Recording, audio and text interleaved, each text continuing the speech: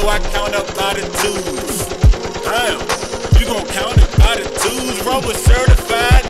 First you gotta get approved. You know, I gotta get approved. What it do? What's happening? What's cracking? K-Paso, it's your boy Damo. Jay Wood. And it's your girl Devery.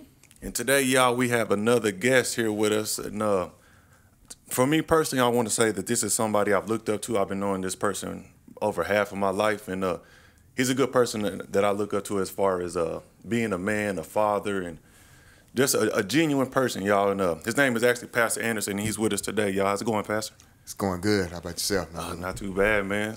Good. Yes, sir. How's the family? They're doing good. You know, everybody's growing older and making me old, so. Right. Yeah. Staying away from that coronavirus, right? Yeah, staying away from the Rona.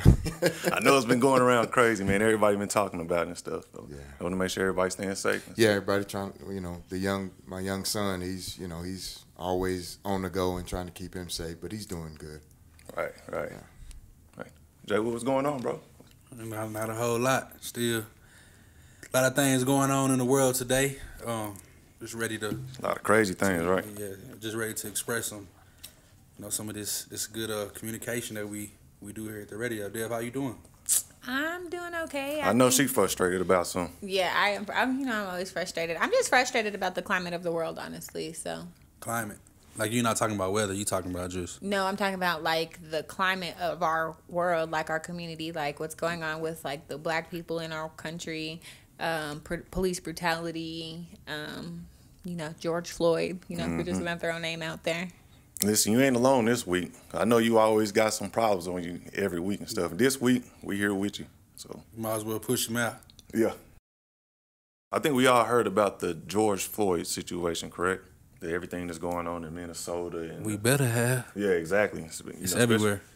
Not even just being black, but especially being black. We definitely should have heard about it. Want to give us a summary? Some people probably haven't heard about it. Well, George Floyd, he was actually being pinned down by the police officers. I honestly don't know what the reason being for them stopping him. Do you know? Yeah. They said he wrote a hot check. No, he had counterfeit $20 bill. I'm hearing a check. I'm hearing two different things. I did hear about the counterfeit, but I heard that he wrote a hot check too. Well, I think Something about forgeries. yeah, forgery. So it's basically money forgery, like something. I think it's all the same charge. Any of those things. So Right. basically, he just got confronted about that.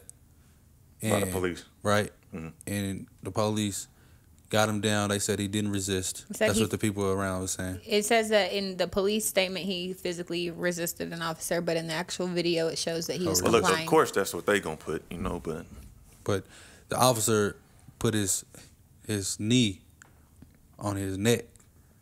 He was But- face down, so he couldn't breathe. for how long? 8 minutes. And he was telling him, I can't breathe. I can't breathe. So that's why everybody's saying these I can't breathe shirts. It's just not because it's exactly what he said is I can't breathe. Now they're trying to say it was he had pre-existing health. Yeah, of course, bro. They always got to bring so- up something to try to alleviate the thing that they did. You know what I mean? And it wasn't even just that one officer. There's another camera angle that came out that showed there was two more officers pinning them down by the legs Yeah. and stuff. you And know? one was just watching. Yeah. Or standing around like How can somebody resist people, and they got you pinned down like that with the knee on your neck? How can you resist? So how can they even use that he was trying to resist arrest? My thing is, first of all, who do you think you are? Once again, week 2. Who do you think you are? I don't care if you're an officer of the law. The police even said they did not learn those tactics. They did not learn how to pull somebody down like that. On So the neck, yeah. therefore, you just think you just King Power. Kong. Untouchable. Yeah, untouchable. You can do whatever you want to do. And that's a problem. I feel like that's a problem with a lot of police officers. And I don't want to say all police officers, but the one that take their power to the extreme like that. They feel like they untouchable. Like we can't do shit about the kind of things that they do to us, And that's what frustrates me the most, man. It's like we helpless out here in the streets. It's like all we can do is sit back and watch. And I know I talked about this on the second episode we did of Streets Approved Radio. Y'all go check that out. But what I said in that second episode is that I feel like we actually have to start fighting back. We actually have to start putting our phones in our damn pockets and actually having to step up and do something about it. Because if that's not the case, then another situation like this is going to happen. Who knows? That could be a family member of yours, Well, we also got to think about in that same case, and I really want Pastor to give us his his strong opinion on this, because he's looking at it in two different views. But we also got to think about it too. The people with the phones, if they run up on them police, they gonna get shot too. So it's kind of like what do I need to do? What can I do? Because I know for a fact if somebody would have tried to run up on that police, those other officers was ready to put Fire two off on We need white people though. Like white people, we need you. Well, yeah. Like I'm not scared to say like white people, we need you, because like I seen this picture on Instagram and it was like people policing the police, and it was like basically this white man was like he saw like some cops stopping like some young black boys, and basically he just stopped and just watched to make sure everything was going good. And I feel like that's what you need to do, because like them two police together, they in it together, so they're like, oh yeah, let's bully. But if another white man looks and he's like, I see what y'all are doing, you see me, see you. So I feel like I want to get in deeper into that one right there, that conversation right there. But I do want to hear the pastor's What you opinion got to think about this. the situation here. I think that it's tragic. It was uncalled for. Authority does something to people, and they feel like they can do whatever they want to. And there's one thing that we must realize, and the younger people must realize, that they do have authority.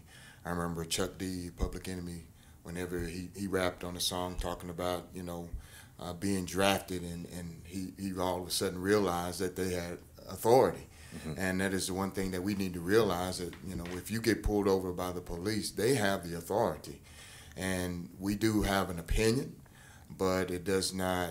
We're not. A lot of people feel like they're all of a sudden they're a lawyer and they know the law, and and they feel like they're in the right. You may be, but at that time they are in charge of the situation. They do have the authority, and they're as afraid of you as you are of them. Now, as far as how do we deal with it, I mean, we have to be on our P's and Q's, and we have to be responsible for one another. I think that the one thing that separates us is that everybody attacks us in different ways. If we're going to get to the problem and get to the answer, is that we all have to be on one accord. We all have to do the same thing. We all have to have the same mindset. We must be as respectful as we possibly can, but we also have to hold them accountable. We hold them accountable by keeping them, by using our phones, also by policing the police. I don't have any problems with that, but we do have to stand at where they say. We have to do what they tell us to do, because if you run up on them, yes, your life is in danger. We see it.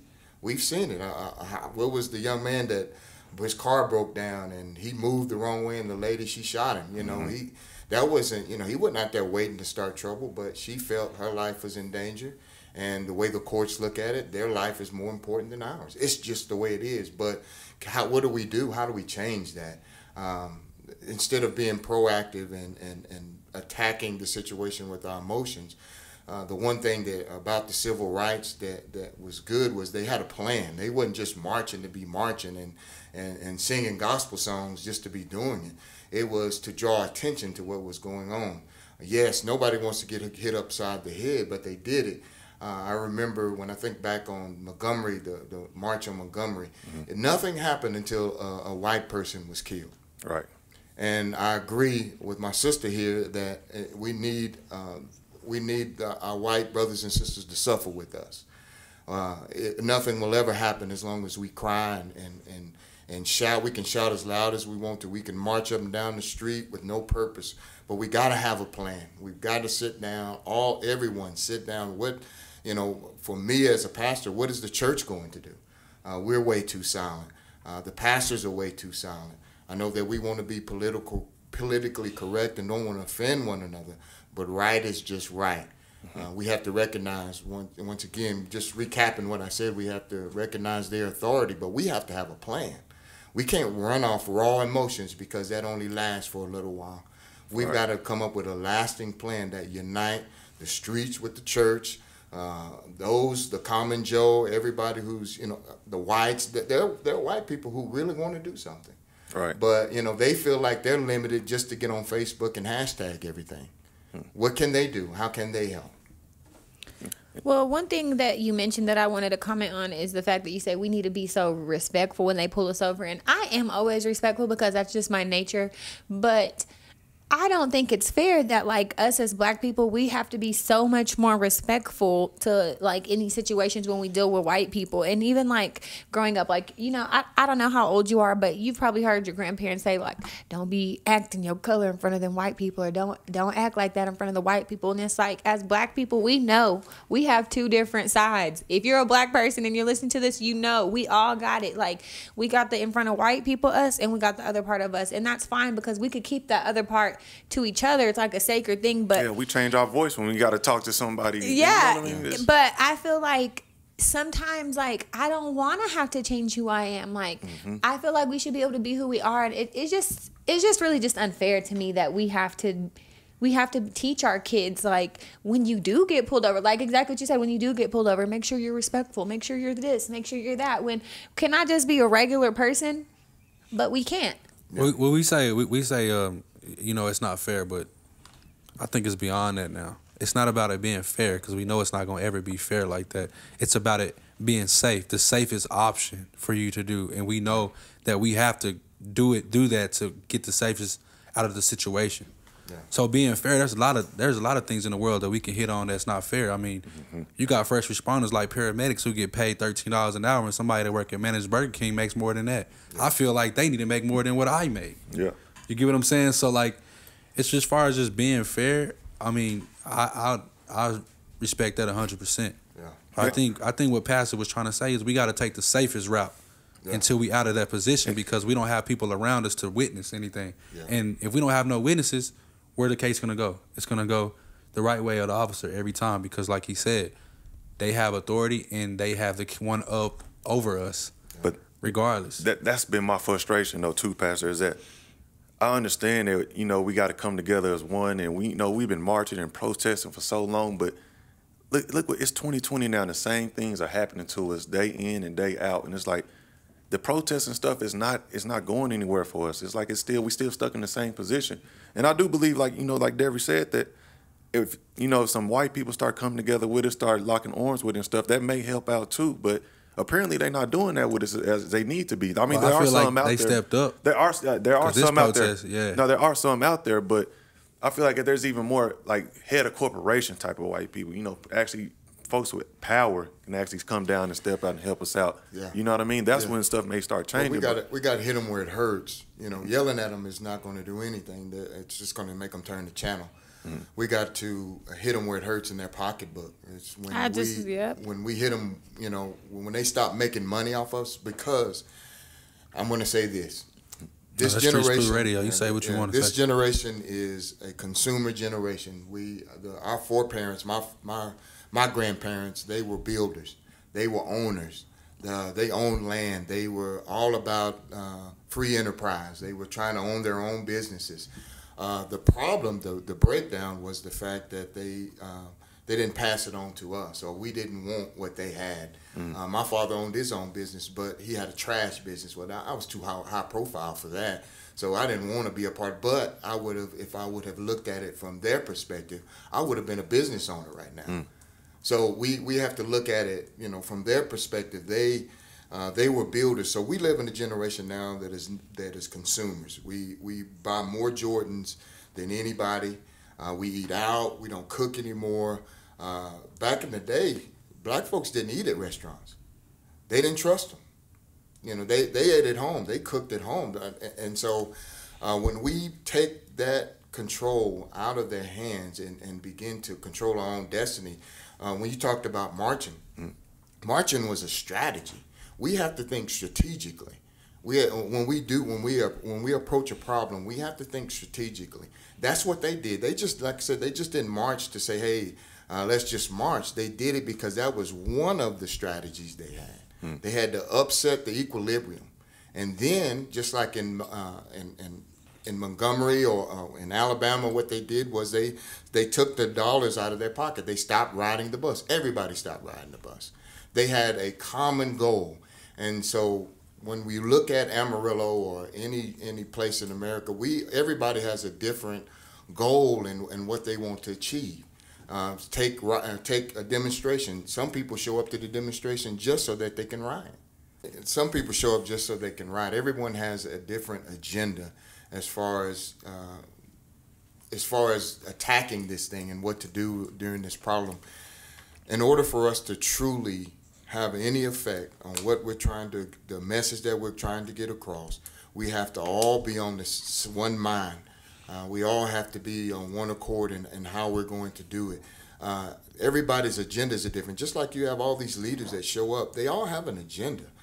They're different agenda. Why can't Jesse Jackson and all the other guys talk about the same thing? They all want to come, and they don't come at the same time. They come staggered, so that they can, guide it and direct it into their. And that makes us kind of hard to trust them. You know what I mean? Like y'all saying y'all got two different opinions about stuff. You know what I mean? Like who do we listen to? Like y'all out for just on what you want to go out for, like your own kind of opinion. You know what I mean? It's like so. And really, at that, like I feel like yes, we are gonna have different opinions, but I feel like sometimes I need to be like, hey, you're a little bit more educated than me.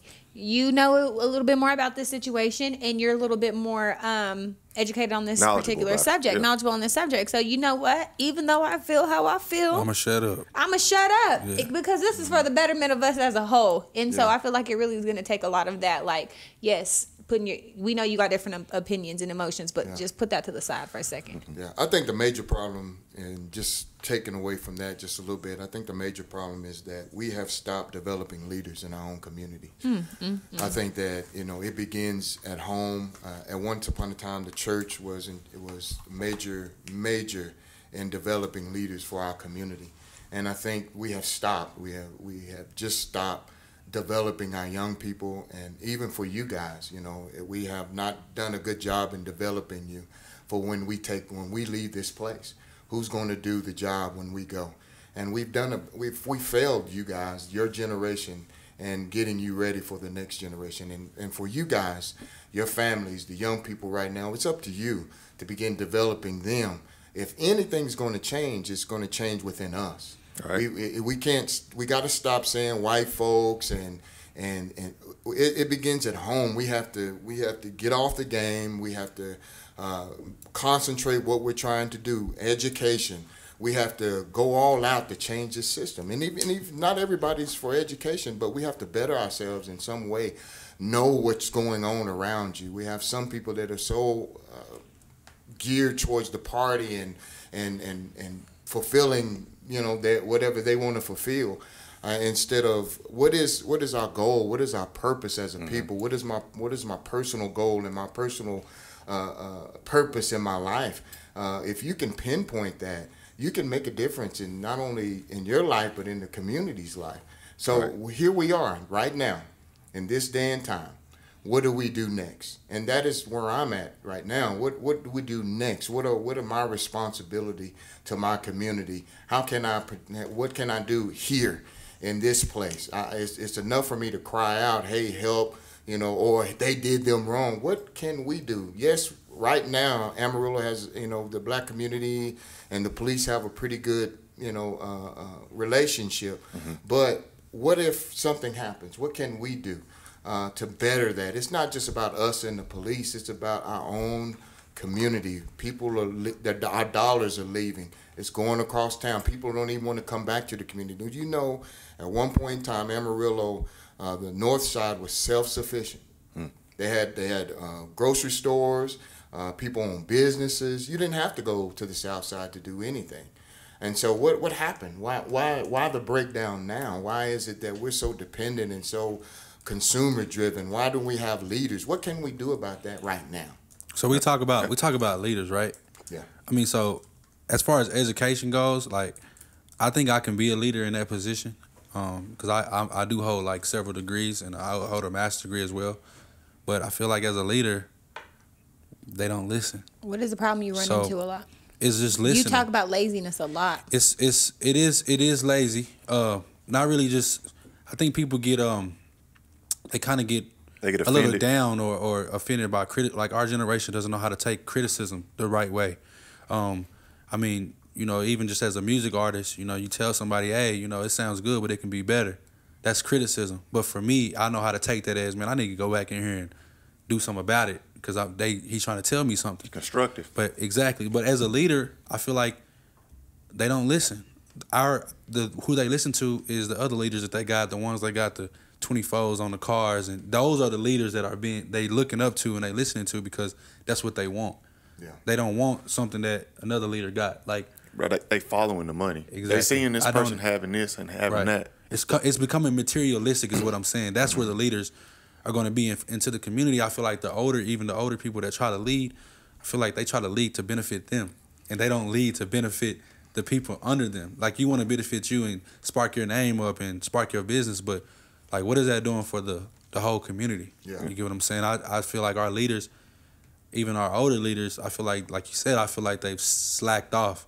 But we can really expand that and get that going because we still have something that's very powerful, and that's the church. Yeah. You know, the church is still powerful, but I mean, you know, we only got so many pastors that has that leadership. Some of them are just pastors, not leaders. I don't think the church really understands how powerful they really are. You know what I mean? Like, it's like one of those things, like, I have, like, done event planning, and, like, it takes so long to put an event together. Like, we have to have all these contacts with all these people. But as a church, you have an established, like, group. You have an established time and place. We're meeting here every this day and this day we're meeting at this time. So, you know, like, I don't have to send out a note or an event sticker. Like, we already know to meet. So I feel like they already have that one thing. Black people cannot seem to get together. Like, seriously, as many times as things have happened in this local community, people get together. They get together one time, the two time, half the amount of people that were at the first meeting is at the second meeting. And at the third meeting, ain't nobody there, or there's no meeting ever planned. You know what I mean? And so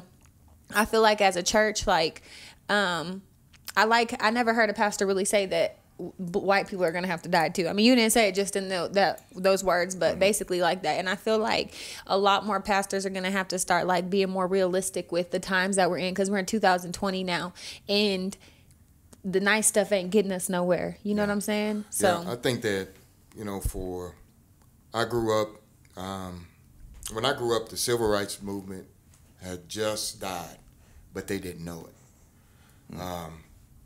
And still, I think that they still think it's alive.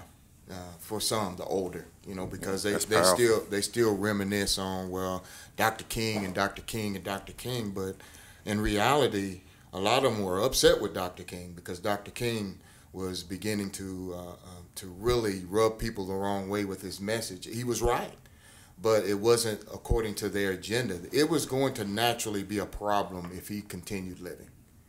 So everybody has deified Dr. King now, and so they remember, you know, what happened back then, and they still think that can work in today's time. But some of the elements can, but some of those elements need to shift. Some of those elements needs to change. The leadership definitely needs to change. You know, even locally, you know, if we look at the NAACP, God bless them. Thank God for them. But they need to train somebody else. We don't even know who they are. We should know who they are for one. Yeah. Do you know anybody that's from the NAACP? I actually do know a couple of people from the NAACP because. What are they doing? Just speak on it. There is some change. There is some change. They are bringing in new leadership. There's one, I can't remember her name, but she works at Amarillo College, and she's pretty good. And so Miss Miss Melody, Graves. Miss Melody Graves, yes, Miss Graves, she's like an amazing person. She really is. And I really do think it's going to take that a lot more younger people getting in the office and stuff, because honestly, as someone who has been a little active, I'm not going to say I was politically active, but I was a little active in the community. It can be so stressful and overwhelming. But you know what else is overwhelming to me right now? Getting up in tears because Black men are constantly being targeted. And it's sad because, like, I mean, I'm not trying to get emotional on y'all, but like, I'm sitting in a room full of Black men right now, and like, any of y'all could be a target. Like my brothers, my son, my dad, like my uncles, everybody. And so like, we think that this can affect us. Like, to any Black people who are not tuning in, paying attention to this issue, like, this is a big issue for us because it could affect any of us, like, at any time. Yeah. And you know, not to try to go back on what we was talking about as far as the leaders, but we're not what we're talking about now as far as how to move and how to get things going and stuff. We are not taught this because I feel like not only do we not have leaders in our lives or just somebody to teach us, you know, everybody want to follow the streets and do that kind of thing, but we don't have any fathers to actually come in and tell us. You know, they've been taken away from us. You know, our generation. I don't have a dad on my side. Me either. But that's what I'm getting just to. trying to bring it up. Is that none of us grew up with our father in our life. You know what I mean? And so we don't have nobody to tell us, no, this is the wrong way to do it. You got to go about this way. You know what I mean? So that I think that's the main. Your father's supposed to be your main leader in your life, and that's what I take so strongly in being a father to my 3 little girls, because I know what it's like to grow up without a father, and I know how important it can be, you know, having them grow up with one in their life. And so, and like with my oldest daughter, man, it tripped me out the other day because she's only 9 years old, and she texted me. Oh, she was with my wife. My wife texted me, and she told her, she said, I want a T-shirt made with all the people that was killed by police on it or whatever. That way I go on TikTok and make a dance for them. You know what I mean? And that right there, it was so powerful to me. And I texted my wife back and I told her, I said, you know, we creating a monster. You know what I mean? Because I was smiling so hard. And when I mean a monster, I mean like somebody that's already seen this kind of stuff and what's going on, that's going to actually get out there and make a change. You know what I mean? And so that's why I feel like it starts. It starts from the head of the household, which will be me in my case. And it brings it on down to our kids and stuff. And I feel like that's what we didn't have growing up. As a black man, we don't know how much power we have. And we have to purposely change the direction. My father, he didn't have a father. His father died when he was young. He had to grow up with his grandma and his uncles. But he purposefully became a good father to change the next generation. Right. And so for every father that didn't grow up with a father, they have to purposely change, because every father every man that has influence over somebody else, they affect the next 100 years. If we knew how powerful that it was for us to be a father, it would change. I know that when I became a father, everything changed for me. I got off the game.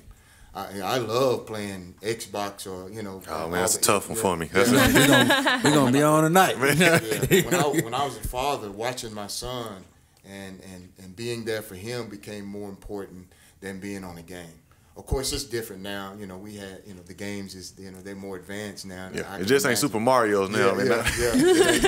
A little bit more realistic now. It's a little bit different. Yeah, stick figures and stuff. But it's important to take our position and what we have seriously. I think at some point in time, we got to realize that it's not about us. It's about the next generation. And as a father, I look at my son's success says so much more about me than what I drive right now.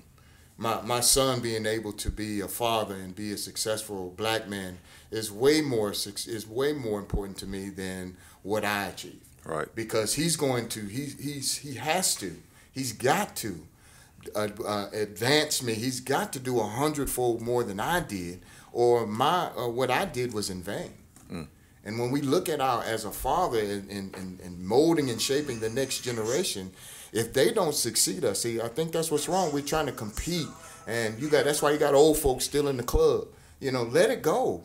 It's time to really truly invest in the next 100 years. Right. Well, we talk about like success. I want to capitalize on that topic a little bit. That's what I strive for every day, and I wake up for is I want to be better a person than I was yesterday. But our success and the definition of success, I think, is different for everybody, right? So we always look at different things. Some people might be money. Some people may be, hey, I'm successful once I do this. But I feel like where we, as black people, where we fail at is we're always trying to build the foundation. Like the generation before me or my father or whoever, they never built the foundation. So here I am working on the foundation when I should have been working on building the next skyscraper. You get what I'm saying? So I feel like we've never we always get knocked down. We got to start right back over. Now you got generational wealth with like the white community. They've already they got the foundation. Yeah. They're still steady building.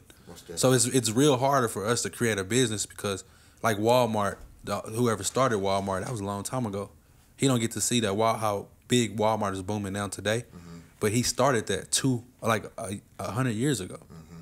And we're just now starting now. So it's real hard to have those same businesses or the business mind, from a business aspect. It's hard to have that mind. For being successful because we're always steady building. I feel like I'm a slave within trying to help, the younger generation. Like, we ain't left running yet. We still walking. We ain't handed the baton off. You got to practice Yeah. that kind of mentality. You know what I mean? It ain't something you just gonna get overnight. I feel like you actually have to practice, and that kind of goes back to something where you left off, Pastor, when you said that we have to get out the clubs and start being more active and getting more, just being more smart with things. And that's not saying, he's not saying not to go out and stop partying and stop having fun like that, but you got a responsibility you got to take care of. It's a few of us black people here in the United States, period. You know what I mean? And so we have a big responsibility on our shoulders, and us being in the club every night, drinking and smoking and doing all that every night, that's not going to help our community grow. And I'm pretty sure most of us, we all have kids, you know what I mean? And so us doing that kind of stuff, we're not building upon nothing. We're not training our minds in order, like you said, to try to build skyscrapers instead of just, little buildings or whatever, so. Yeah. We just don't feel like we have it. Like a lot of people is doubt it. In the community, they see like I'm just not a big part. Like I've had the discussion with like some of my friends, and they like, man, you like truly blessed. Like you like the like you like the one of many. And I don't see that, because I see like I get up every day and I work hard towards something, not only in my day job, but I'm doing multiple things. Like I'm killing myself out here, and it's became my new norm. If I'm not out here like doing multiple things, I feel like I'm not doing anything. But they like, you're doing everything, but I still feel behind because, as Damo being, probably my best friend, my closest brother, like I just feel like if he ain't winning, then I'm not winning too. Yeah. So I feel like I haven't got that far yet. They say if your team ain't winning, you ain't winning. I think it's true, because that's a mentality. You can have everything in the world, but if you don't have nobody to share it with, it's irrelevant. Yeah, that's true. That's true. I think that's a good way to look at life. And I think that once upon a time we looked at life like that. We don't have the same neighborhoods we used to, where I grew up in a neighborhood, and I live in one now, to where I know all my neighbors, and if something happens, we see about each other. And that's fallen short. But back to fatherhood, we really truly have to push. Like my daughter, growing up, man, she thought that I was so hard on her, but she's in 6 years she has 3 degrees. She's on her way. She's doing her thing, simply because we put it in her. But on the other end, it's naturally for us to push our daughters. But we have to start pushing our sons. I think that we've hindered them. We've allowed them to get way off, to get we're too soft on them. Especially mothers who have single parent homes. They're so easy on the son because they're trying to protect them, and or they treat their son like they man. Yeah, he's the man of the house. That's not how it's supposed to be. That's not it. But the man is missing. Yeah. So it's like a position that we have to fill. Yeah. Because I was in a single parent home, and I felt like I had to protect my mom. Like that shouldn't be my focus. Shouldn't be on just protecting my mom. I should have. But you got a son now, though, right? Yeah, you got a son. So now you able to kind of, you know what I mean? I'm the man of the house. I'm just playing. Listen, I'm not trying to say that. But what I'm trying to say is that now you can kind of build that mentality. You got to be stern on him, like, which I already know you are. You know what I mean? So you got, like the pastor said, you got to be kind of stern on him to be a leader out here. You got to kind of mold him and teach him, okay, the way he got to move through out here. You know what I mean? Yeah. Keep him away from the streets and stuff But like that. I think it's real scary though. Like becoming a leader is scary. It makes you more of a target. It takes a very strong person, because all you gotta do is knock the leader off and the whole colony falls. And it's real true. You got our leaders like some successful leaders like here recently. Like you got somebody like Bill Cosby, they knocked him down. You got somebody like, they brought up something that was 40 years ago. We not Jordan. No, I'm gonna bring it up. Listen, I'm gonna bring it up. We got somebody like Nipsey Hussle. Okay. He started to, and you don't know what Nipsey, and you talk about that, but you still don't know what he did in his personal life. Who? So you thinking because of Bill Cosby, but we really don't know what's going on with that case. Bennie, There's a lot of people. Yeah, but I'm saying I'm marking successful people that has been brought down. People that community has looked up to. Okay, but you need to say stuff about like people that have been brought down based upon like things that were like floofs or not that good, not about people who have been brought down because of sexual assault. What I'm saying about that case is brought down is what this man has became. I don't know what he's done in his personal life. He's came real successful, and I'm saying they brought something 40 years ago that they could have brought up a long time ago, but when he got successful, they brought it up. That's what I'm saying. I'm not gonna fault for anybody for what they did. I don't know what he did, but I'm saying when he got to be a leader, but he really been successful. I mean, I know he was finna start making moves and stuff, like major moves and stuff, but like. Yes, they should have been said it. That's their fault. As a woman, let me just say, I've been put in some uncomfortable situations. It was my fault. But guess what? Sometimes we don't know how to say stop. We don't know how to say no. Like, we don't know. Like, so until you're a woman and you're put into an uncomfortable situation, that's just not your space. No. Well, and when it comes to leaders, too, I just don't think of them having just to be successful as far as making so much money or doing this kind of thing. You know what I mean? When I look at a leader, I look at somebody that's like actually leading. It's just, or even the pastor here. That's a leader to me. You know what I mean? He actually getting out here and he leading the people. He coming on to our show to kind of talk to the people. That is leading. You know what I mean? And it's not about money and the wealth you generated or anything like that. It's about how you moving, how you talking to the people, and where you taking them. I'm not necessarily talking about the money portion. I'm talking about the people that follows behind them, though. Like the impact, basically, is what I'm saying. Yeah. Like as far as like Tupac had a real big impact on the people, but he didn't use his leadership. He didn't use it in the right way. His impact to lead the people, and when he tried to, he was killed. That's what I'm saying. It's scary. I've been preaching for 20 years. I've been pastoring maybe half of that. So before that, were you living a life of sin? Yes. Yeah. So before that, like how? Okay, where was I going with this? Like before you went into that, like what? Switch this mentality. What switched your mentality when you first started going, and then how did you like be able to combat that? You know what I'm saying? Well, my father was a pastor, and so being a preacher's kid was kind of tough, you know, and just a lot of judgment. It seemed like I was under a lot of attack, and so, you know, I wanted to be like my friends, you know. Yeah. I can remember being in church on New Year's Eve while my friends was kicking it, you know, and I hated that, man. I said, I can't wait till I get out of here. And because the church was so stringent, so, you know, just hard to, you know, judgmental. It's nothing changed. It's still, you still got people in there judging, and you know, it's just what I call being modern day Pharisees, legalistic. You still have those people like that, and I hated that in church, and there were hypocrites in church. I was a hypocrite too, but I didn't want to face my own hypocrisy.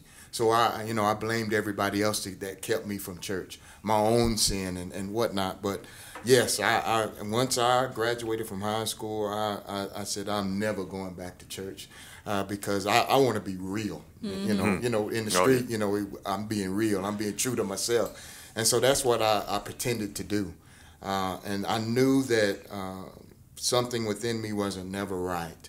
It seemed like everything I tried, I had several good paying jobs, and it just always fell through. It seemed like I was never where I needed to be. I watched people succeed and go on, all my friends, and I became, you know, a little depressed simply because I wasn't not doing what I had dreamed that I wanted to do. But I knew that God had a plan for my life. Mm-hmm. And I was disobedient to what he would have me to be.